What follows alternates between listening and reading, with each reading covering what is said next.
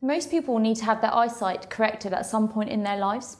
This is when the eye doesn't bend the light accurately, which can sometimes lead to blurred vision and is called refractive error. Myopia, or short-sightedness, happens when light is focused in front of rather than on the light-sensitive part of your eye, otherwise known as the retina. This makes distant objects blurry, but closer objects clearer.